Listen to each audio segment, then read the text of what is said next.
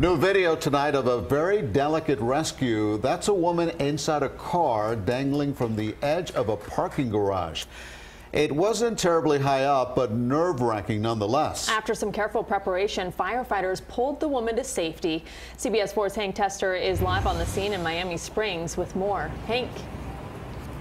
Rita Bay, she was in that SUV for 45 minutes while Miami-Dade technical rescue team plotted and then carried out an amazing rescue. Let's take a look.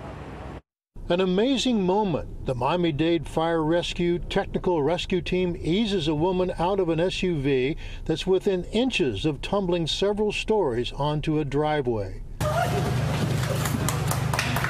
Take a look how the SUV is wedged between the floor of the parking lot and the parking lot roof. Very precarious position. The vehicle was wedged by just a few inches of metal on the hatchback up top. That's the only thing that was really keeping it from falling. The SUV crashed through steel cables anchored to the walls of the parking garage located at 700 South Royal Point Sienna in Miami Springs.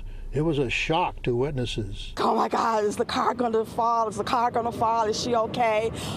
If she gets out, if the car's gonna fall forward? The answer to all that is the car did not fall. The woman driver is just fine. And when she got out, the Miami-Dade Technical Rescue Team had the SUV more than secured. It was not going anywhere. It took us about 45 minutes to properly secure the vehicle before we were able to safely remove the occupant. And how'd this all happen? How'd the car hurtle into the cable barriers and break through? She did not say exactly how it happened, so we don't really know exactly what happened at this point.